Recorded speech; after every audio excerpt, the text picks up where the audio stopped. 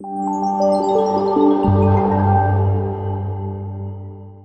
I appreciate there's probably a lot of you in the room looking at this product and have absolutely no idea what you're looking at. And I don't mind that because I have some fellow Brits in the room with me today. And for me, this product has the most iconic marketing slogan ever. So where are the Brits in the room? Okay, I see some around there. If I asked you, do you like Marmite, what would your response be? Love it. Gross. Love it. Disgusting. You either love it or you hate it. Okay, so anytime you see Marmite on any advert on TV or whatever, people would always say they love it and they hate it. And that got me thinking, man, sometimes I love troubleshooting Wi-Fi networks. When a customer calls you and you go on site, they've been having this issue for a really long time, you can rock up with your Sidekick, survey, whatever, take a look at what's going on, and you fix the problem for them and you become a superhero. It feels fantastic. However, when you go on site and you try and find the problem, you're troubleshooting for a really long time and you can't figure out what it is, and the customer's still unhappy, man, that really makes me hate troubleshooting Wi-Fi networks.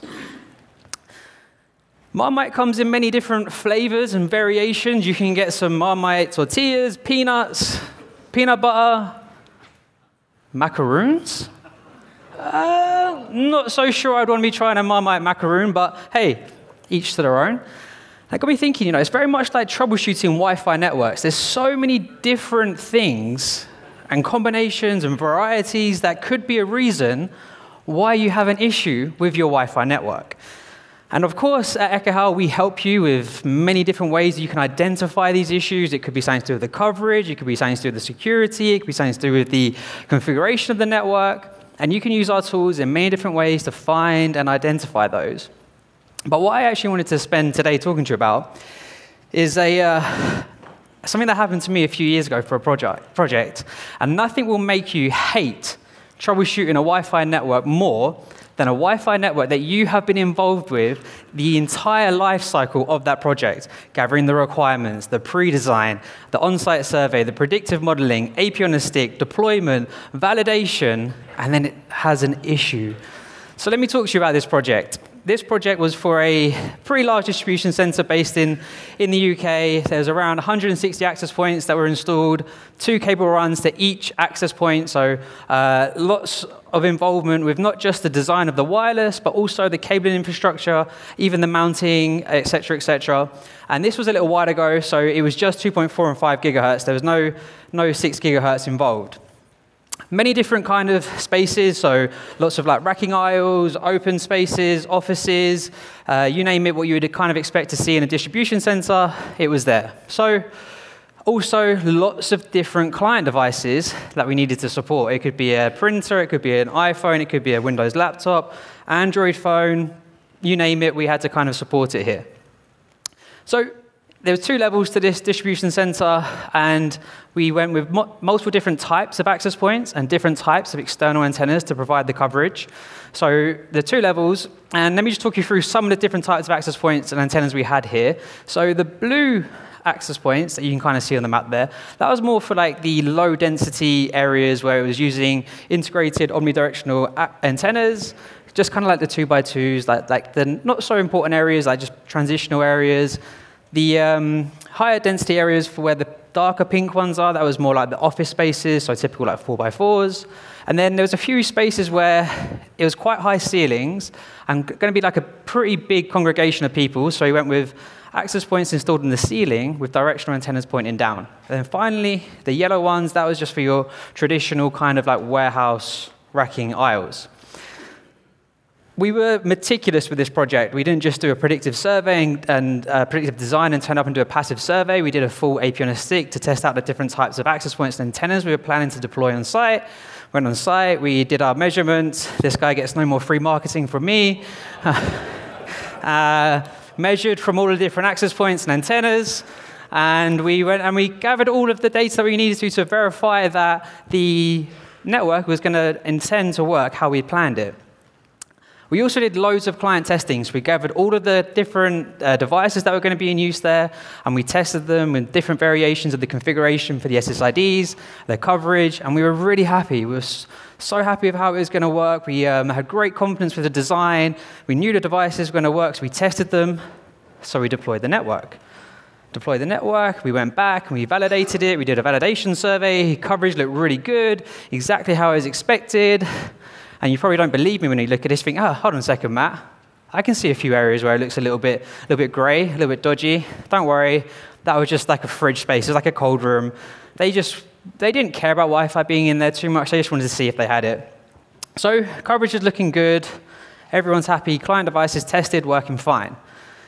We was really involved with the physical installation of the project as well. So we worked very closely with the installation team, managing that aspect of it, and we were really proud. Like, we were so happy with how the network was deployed, how it was working, how it was configured. We even used some of the Axel-Tex enclosures because there was a couple of areas of the distribution center that we was a little bit worried, potentially around, some of that moisture. So we protected them with a nice enclosure. The warehouse racking aisles, the antenna was deployed. The top right-hand corner, you can see that was like the simulated coverage we was expecting, just to provide one AP and antenna down the aisle. However, the bottom right-hand corner, that's actually the validation, and you can see, depending on how stocked the rack is, you might have a bit of bleed. It might do 1 aisle, it might do 2 aisles, it might do 1.5 aisles. Really depends on the inventory. But there's also the large kind of like meeting spaces, and we had access points installed. I think it's about 8 meters height with the antennas pointing directly down, but everything was working really well, everything was being covered nicely, and it was great. And we gave ourselves a nice big pat on the back. We were super happy with how it all went, and it was great. It was like, oh, this is a job well done. This was really good. Yeah. Then you get the phone call, and I think this may be one of the worst issues someone can call you up and say is that they're having problems with the Wi-Fi and it's intermittent devices getting dropped off the network. So I was like, okay, Mr. Customer, is it happening to every single device? Is it happening to every single person? And they said, you know what, it's not every single device, but it is happening to everyone. And I was like, okay, what device is it? Okay, Windows laptops. I was like, I could have probably guessed that. And I was like, you know what, actually, I think I know someone that can help with that problem. But all joking aside, the CEO was getting very unhappy and applying a lot of pressure to the IT team because he was noticing these drops and the users were complaining about these drops. And the reputation now of this Wi-Fi network was that it didn't work very well. And the applications that were really noticed for this was voice and video calls, which was happening on these Windows laptops, but they was also doing RDP sessions. And if you have a drop on the network and you're on an RDP session, you notice it because it just completely kicks you off. So they were getting very unhappy. So I went back and I looked over the survey file and I was like, damn, I know that we've got coverage everywhere. I'm not concerned about that. I know that what we designed was good, APs were installed perfectly, everything was working as we expected it to. So what was going on? And I don't know about you if you've ever been in this situation before, but what you do in this situation is you call TAC. You're like, okay, I need some help. What could possibly be going on here? Because I'm sure it's not an RF issue. And call TAC. Do you know what they asked for? Packet capture. Yeah, of course they did. They said, can you go on site and do a packet capture? And we said, sure, no problem. Went back on site, did a packet capture with a Sidekick. We was capturing from the client level, and they did a packet capture from the access point level, and we got some of the client devices. And you know what? We actually captured the problem. We captured the intermittent issue, the device dropping off the network. Fantastic. Send this to TAC. They're going to find the problem. Job done. Send it to TAC. They had a look. They couldn't figure it out. We couldn't figure it out. I was like, well, what is going on though? Why are these devices still dropping off the network? And like the CEO is getting super unhappy now. It's been weeks have gone by, if not months, and there's still problems with the Wi-Fi. And like I said, I was super confident with the design. I know we had RF everywhere. We wanted to have RF, primary coverage, secondary coverage. Everything was good. So I was sure it must be something else to do with the network. It has to be. And it made me think about how the network was potentially configured around our SSIDs and with around like what security had been implemented. we had the main corporate SSID. I refer to this as like the all bells and whistles SSID. Everything that you would want that to be configured was configured. 5 gig only, strongest authentication, radius, all the fast roaming amendments, 11R, KV, management frame protection or protected management frames turned on. And we tested this, like we knew this was working. We tested all the devices, they connected, and it was all good. So what I wanted to do is what I would refer to as a vanilla SSID. So we spun up a vanilla SSID where we had nothing fancy turned on at all. We just turned it on with minimum configuration enabled, and what we did is we started to connect devices, and then we would just monitor over time and then turn one thing on at a time to see what that issue could be. The nice thing about the Analyzer application is that you can see this information if you do a packet capture and look in Wireshark and stuff like that, but just by firing up Analyzer, we could see on the SSIDs are things like this enabled, amendments, management frame protection, etc., etc. You might be asking yourselves, like, why should I use some of these amendments on my SSIDs? So first of all, let's just talk about a couple why you want to use these. So 11R, or fast BSS transition. The reason why you'd want to have this enabled is because if you're using a radius authenticated SSID, it can take a little while for your client device to get authenticated because you've got to go client device to the access point to controller, controller to radius server, verify credentials, and then back in the other direction. And depending on where your radius server is, this could take a really long time. It could be a few hundred milliseconds, it could be a few seconds, and if you don't have this enabled, each time your client device roams from an access point to another access point, it's going to do a full re-authentication using that radius server. So here is an example of an SSID that had .1x configured, and it didn't have 11R enabled. On the roam, you can see there it took 370 milliseconds, and you're thinking, Matt, that doesn't sound like a super long time. However, if there is a delay of over 150 milliseconds, you will notice cracks in conversation.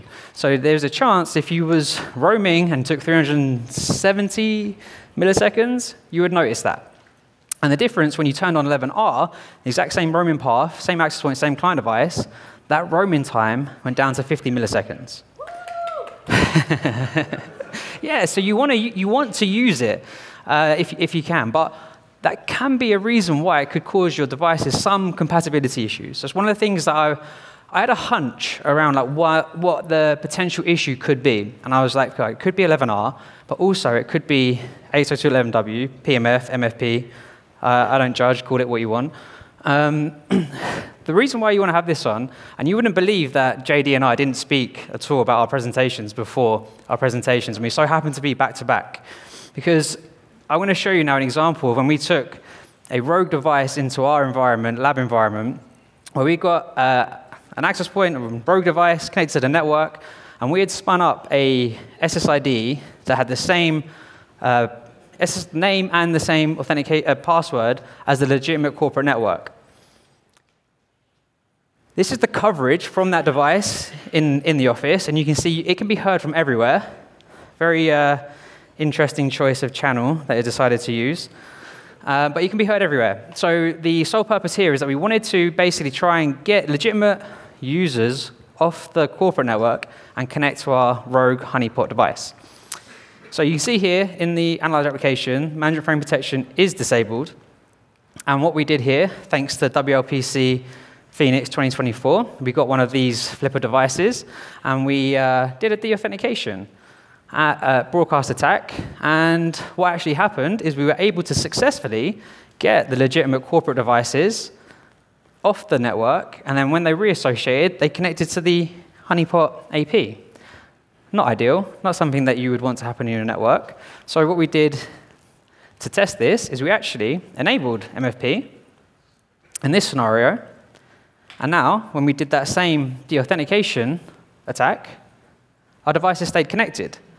So in an ideal scenario, we want to use these fast roaming amendments. We want to use management frame protection.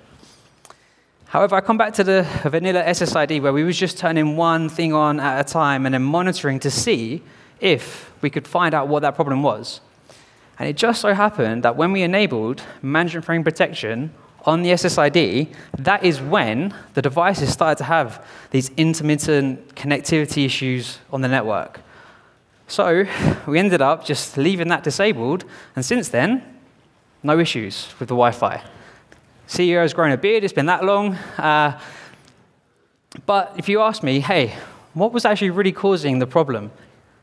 I don't know, and I don't care. It worked. It wasn't working for a really long time, and then since then, we've not had one issue, one problem, whether it's a client device thing, a vendor thing.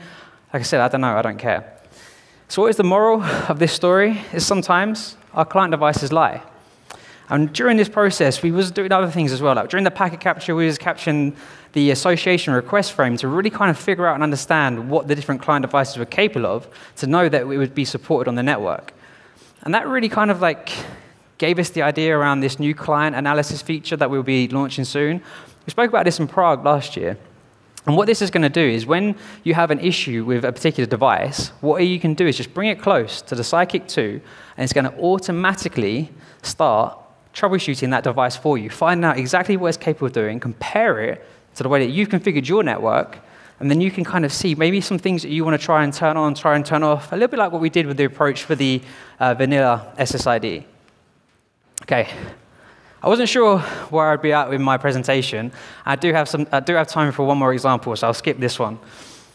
Another issue that we came across kind of recently was, again, a scenario where there was a complaint about devices randomly dropping off the network. And here is just a simple office deployment. There's 2 access points. The APs are using dual 5 gigahertz. There's devices in the office around this location. They were complaining that they were getting randomly kicked off the network. So we went on site, we did a survey with the Sidekick, walked around, looking at the coverage here. The coverage looks good. Looking at the secondary coverage again, it looks good. I don't see any issues here from a coverage perspective. Now then, if we take a look at channel interference, yeah, I can see there's a little bit of channel interference down here, but 3, am I too concerned about that? Not so much. Where Wi-Fi works is layer 1 and layer 2. So when you do a survey, I think it's really key not just to understand the coverage from your access points, channel interference, et cetera, but I also really want to understand is there any other devices out there that could be causing me a potential issue on the Wi-Fi? So now I take a look at this visualization, and we take a look at the spectrum. And now you can see there's this transmitter over here that can be heard, and this access point down here on channel 153 as well. And you can see this little spike. Yeah? Now, I don't know why the access point hadn't changed its channel when it heard this, but it was super loud. Maybe it wasn't configured to be able to change channels during a certain time, or it was on a static channel configuration. But what was actually happening is because there was this non-wireless device operating on 5 gigahertz on the same channel, it was causing this intermittent connectivity. Sometimes the AP could broadcast, and if client devices were connected to that access point on that channel, then there would be a potential reason why they couldn't connect. So from walking around with the Sidekick, who was able to identify this, reconfigure the AP to not use that channel, so it turned out that little narrow band spike that you see there, it was actually a sensor that's by like a door, so a security sensor, and it was causing this narrowband interference on 5 gigahertz. And this was quite recently, it was back end of 2024, so these devices, they're out there, and if you do a survey and you don't have a device that has a spectrum analyzer, you'll quite literally miss half the information that you want to know when you're doing a site survey. Okay, now I am redone. Oh, by the way, if you're interested in trying some Marmite, I did bring some with me, so come and see Stu at the back. We've got a little box of Marmite if you'd like to try some. Thank you.